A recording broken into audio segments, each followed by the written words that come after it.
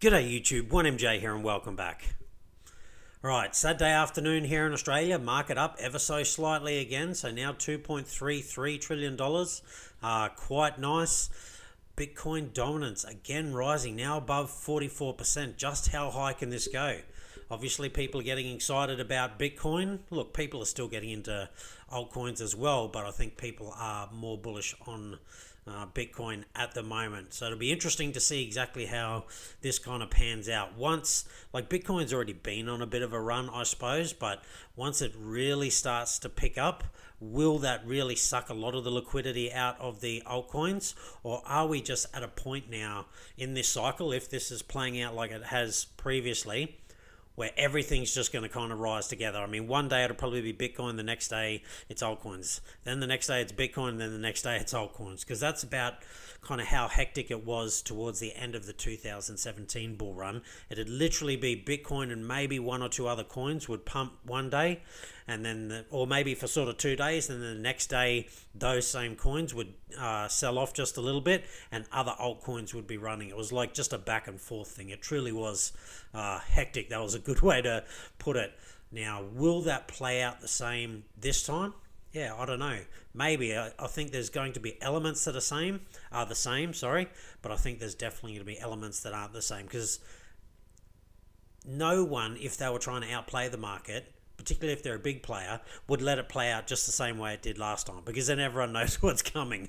So there's always going to be differences. It's just whether the differences will be large or whether they'll just be minor, because I don't think anyone really wants to, really knock this on the head too hard. Most people want to let it run to see just how much, gains they can get.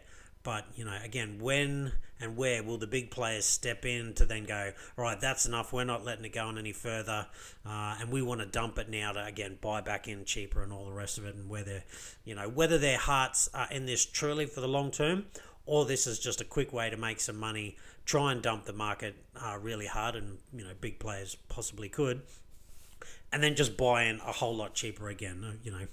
That is the game of most people is, buy low, sell high, and then wait for it to go low and buy in and all the rest of it. But we'll have to wait again and see whether all these big players that have come in, whether they're really here because they believe in the space. And as they say, I'm here for the tech. That's usually what people are saying, when they're losing money, or whether they're just here to, again, make some gains and jump in and out of the market, i.e.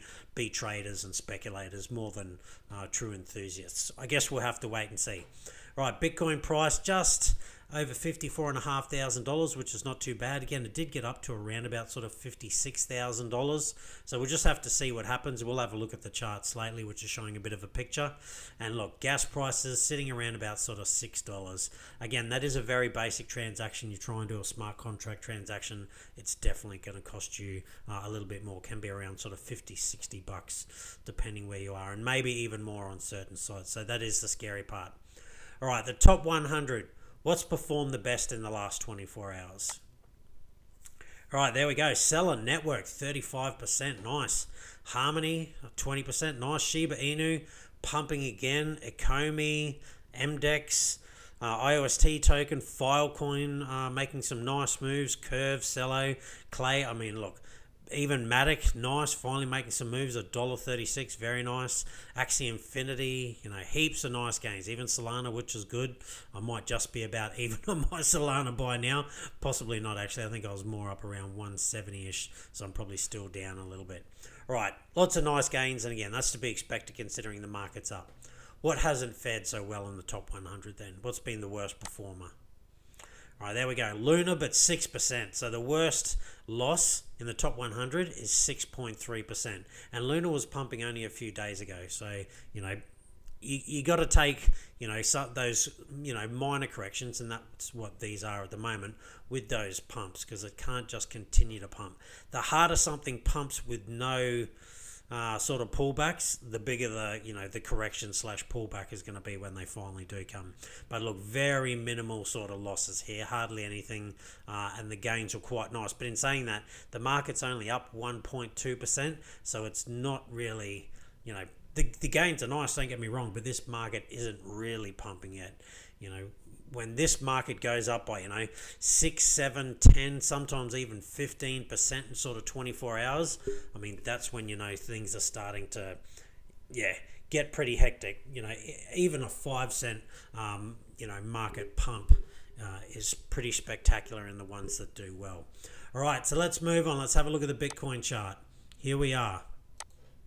All right, as I sort of thought, we're just holding on, and it does look like we're going to come down and most likely have a good proper retest of this 52,000. I mean, technically you could probably say this is, but at the moment we're just chopping around above it, up and down a little bit. The weekend has only just sort of started stateside time now, so we're in the thick of it, right in the middle of it basically here in Australia, so we'll have to wait and see what happens stateside time and things like that. Again, whether this is going to hold a support, it has been for a while. Really that $54,000 mark, $53,000 mark seems pretty nice.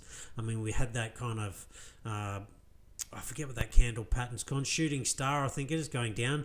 Big long tail, little thing on the end. So we'll have to wait and see what that's going to do to the price. I mean, it looked like it's bounced back pretty hard there. I mean, not pretty hard, but it's bounced back nicely at the moment anyway. But it's still very early. We'll have to wait and see. But my guess is hopefully we use this sort of $53,000 level as support, maybe bounce around here until sort of Monday, and that's stateside time, not so much Australia time, and then we start to slowly make our way back up. But the good thing is we are in this long-term upwards channel back in there. Again, we broke out twice, got a little bit scary, but then we're straight back in it. Excuse me. But the exciting part is, is Bitcoin going to do something like this where it breaks out to the upside of this channel again? I tell you what, it'd be really nice, but we'll have to wait and see it. It depends on the momentum and all sorts of things going on around the world. The FOMO.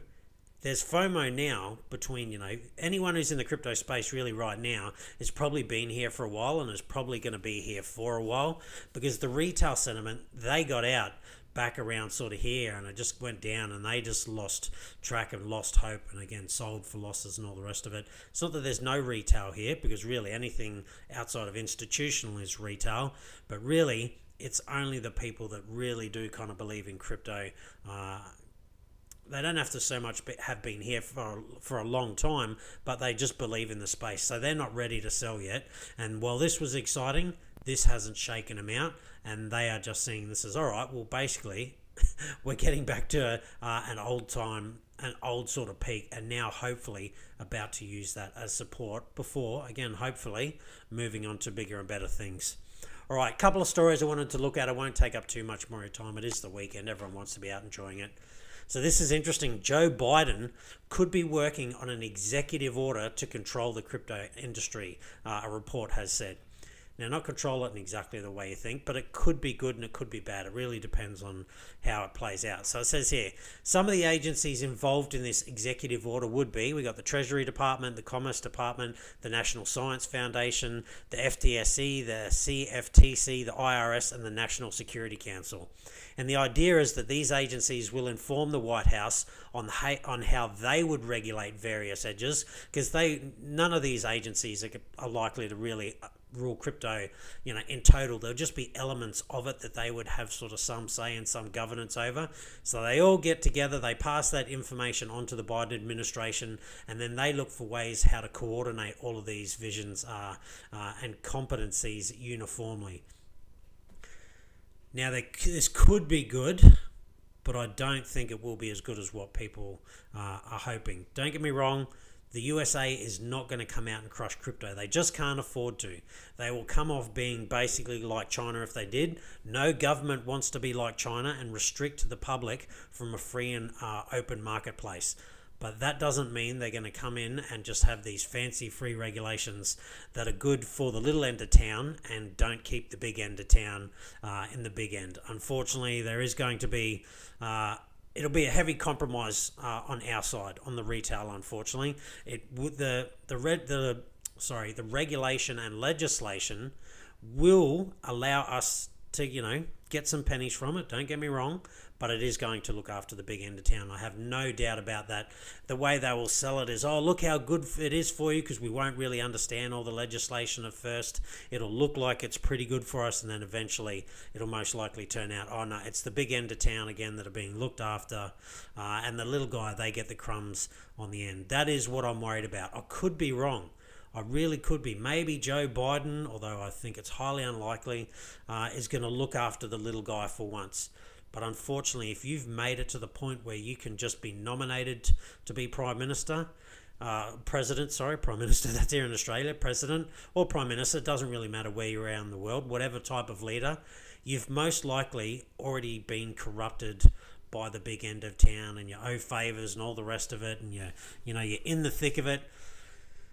So I am definitely concerned that, whatever rules and regulations they come with at the end of it, it will, don't get me wrong, I'm not saying there won't be any gains in cryptocurrency for people who are in it, but I just get the feeling like the big end of town will be protected.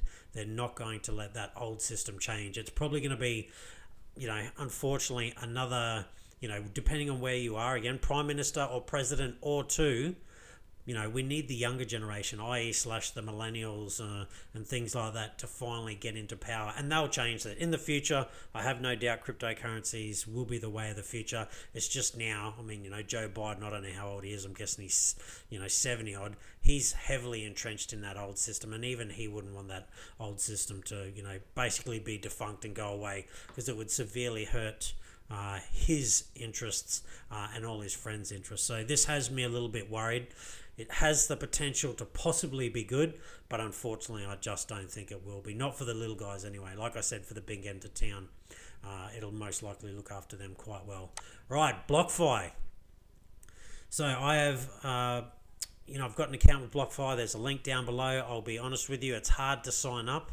It's not easy. I tried, I think, 2 or 3 times. The third time I finally stuck with it and finally got there, and the rewards were quite good initially. Now the rewards aren't so good, and that I think has a lot to do with regulators really putting the heat on them. But anyway, they're still there and they are paying rewards. They're not truly awful. It's just the Bitcoin rewards, unfortunately. They only pay a somewhat reasonable percent for I think 0.2 of a Bitcoin. After that, you're really not making much at all.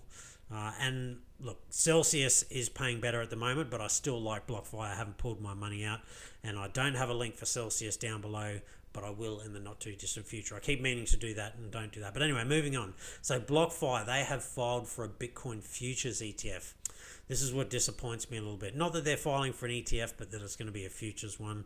But unfortunately, that's the ETFs that are most likely going to get through it first. So it says the fund would only invest in Bitcoin futures contracts traded on the CME. So I just wonder how that's going to help their members moving forward. I wonder if all of a sudden the Bitcoin interest that you can get can only be paid in dollars, and then you're going to have to take your dollars, because that's how Bitcoin futures ETFs will be settled. They'll be settled in dollars. They won't be settled in Bitcoin.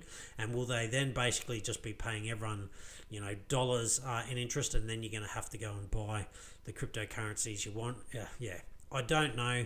I really like BlockFi still, and I hope that they don't just cave to regulation. Unfortunately they all do. That's the sad point. But I hope regulation doesn't come in and just, again, kind of clip this whole industry. And again, great programs like BlockFi that, pay interest. Number one, it's compound, which is really good. Number one, it's just really good interest rates, or at least were. They're still good on some of the altcoins, and particularly the dollar and thing like that. It's just unfortunately their Bitcoin interest is very, very minimal. We'll have to wait and see. And again, I hope that doesn't, the fact that they're going for a Bitcoin futures ETF, and they won't get the first one. They'll probably be towards the back end of the line. But I hope that doesn't somehow then play out that, anyone who's staking their Bitcoin there, it can only be paid out in US dollars. And then you got to, again, go and, trade those US dollars for Bitcoin, and then you get hit for tax again. And so that'll be an issue. That's what worries about me. It's not that I'm against paying tax, but I don't want to have to pay tax twice to get my Bitcoin interest. I'd like it to be just simply paid in Bitcoin, and when I sell it, I then pay interest, as opposed to, paying interest on the interest and then paying interest when I go and buy the Bitcoin. And that's something that concerns me. Whether it'll play out like that or not, we'll have to wait and see, but something to keep an eye out for. But look, I'm glad BlockFi is still around and still doing their thing. They're obviously trying hard in very trying circumstances, particularly with the lack of regulation we have at the moment and the sort of scare tactics that have been done that maybe regulation could be really heavy-handed. And again, this is really where it is, where it's sort of at the moment. What will Joe Biden do? I like that he's getting information from a whole stack of different sources, again, rather than just saying, well, this is the SEC and they're in charge. Get that, overall perspective. But yeah, can he, release the reins on that old system and let this new system flourish? I'm not sure. I don't think he can. He is well and truly, in that old traditional finance system and well entrenched. And I think the regulations and legislation won't be, I know they won't be as favourable as what we'd like, but I do think they will change over time. But unfortunately, it won't be under Joe Biden's administration. I'm quite sure of that. All right, China. So they have now added that their citizens cannot invest in crypto mining stocks and things like that. So they've even said that is off limits. So they are really doing everything they can to try and stop their Chinese citizens from having anything to do with crypto at the moment. It's disappointing, not just for the crypto space, but for the Chinese people as well. I mean, they really were part of, pushing cryptocurrencies forward. They really got into it, in a big way. And now, they did so much to, push the space forward, crypto mining and things like that. And their government now has just cracked down on them big time and made it, near impossible for them to invest in cryptocurrencies at all. And yeah, we'll have to wait and see. They've done a lot to really push not just the mining part, but just, push the prices up. Everyone says, oh, here comes Asia. China's a lot of Asia. It's not all of Asia, but it's definitely a lot of it. And a lot of money came from China into cryptocurrency. And now it's just, become very hard for them to try and be part of this, revolutionary space. And again, hopefully America doesn't sort of follow suit and again do something silly and just be really heavy-handed with regulation. They won't come in and ban it. I know that. They can't afford to. They need to be, at the forefront of the new financial system. And it is cryptocurrency. Everyone knows that. Unfortunately, China think they can force their own digital yuan on their citizens. But the funny thing is China hasn't banned all of crypto mining. They still have crypto miners there, but they're the ones that fit in with the CPP, and I have no doubt that China are probably taking a percentage of those Bitcoins and things like that and keeping them for themselves because they don't mind, using that stuff outside of their country, but they don't want their citizens using anything other than the digital yuan within their country, even on the outside. But again, they can't really stop things like, DYDX and all that, those decentralized kind of platforms, but they can make it extremely hard for their citizens to try and access them. So we'll have to see where that all goes. Sad for, again, the Chinese people, you know what I mean? The Chinese people I've met, pretty nice, not bad people. It's just they have a hard government that really do like to, make all the final decisions in their country. And, you want a government that leads, but you don't want a government that dictates and just basically, rules everything. It's not democracy, and I'm all about democracy in fairness. All right, last but not least, Binance ceases crypto derivative services in South Africa. So basically what that is it's longs and shorts and things like that. They've gotten rid of it over in South Africa, and they're doing that in a lot of places all around the world. Or if they have any, it's just very small amounts. I think it's no more than 5x or 10x or something like that. That's all they have. So Binance, again, they're doing everything they can to try and appease regulators around the world. They still need to have a central point, which they don't have, which is what regulators are really, really worried about. But I think they also know that once they have a central point, that's when people can come in and, just be heavy-handed and really crush them. As long as they don't have one, Governments can't do that. But in saying that, it's becoming harder and harder for them to operate around the world, and the window of what they can do is getting smaller and smaller because they aren't simply open and transparent. Or again, open and transparent as in they have a headquarters where regulators can just go and ask to see things and ask to speak people. That really is the issue. All right, that's it from me. So not a whole lot going on. Story-wise, it's the weekend. We generally don't get a lot of news, but that Joe Biden stuff I thought was very interesting. And again, waiting to see if Bitcoin is just going to hold this line at sort of $52,000-ish until, again, we can pump during weekends. It's not unheard of, but at the moment it looks like we're probably going to bounce around down low here, 52 to 54,000, and then hopefully start to make our way back up. And really, I think once we get to about the $58,000 level, thereabouts, if we start to go above that, I think, it's definitely possible we have a rejection from $64,000, but I just get the feeling like it's probably not going to take too much to get through this. I think we're more likely, again, to get through it and then come back down and keep bouncing off it as support. But look, anything can happen in this market. Just when you think you got it figured out, it's going to do something that you never thought. Well, I won't say never thought, but you really didn't think was likely, and it becomes likely. And again, then all of a sudden you think, oh no, it really is bearish, and then all of a sudden it turns bullish. That is cryptocurrencies, and I mean that's markets in general. All right, that's it from me. Stay safe, be kind to one another. Hopefully you're all on that gain train, and I'll see you next time.